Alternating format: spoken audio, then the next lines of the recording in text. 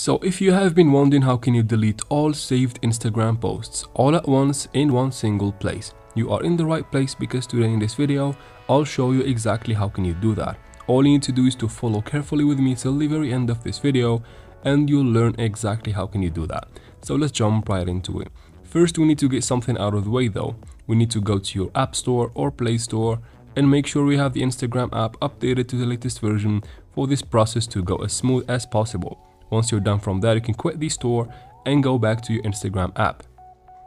Of course, make sure you are logged into your account, and let's just save this post as well by tapping this save button at the bottom right of this post.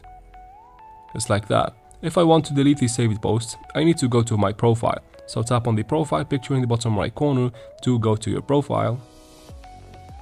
Once in your profile, you need to tap on the three lines in the top right corner to get this little menu that pops up from the bottom of the screen. Once you get this menu, we need to tap on the saved category right here under QR code. Once you are here again, you need to open the saved post. So tap on all saved right here. And here you find every single post that you have ever saved on Instagram. You can even find the saved reels by tapping on the reels icon in the top right. Let's go back to posts and see how can you delete them.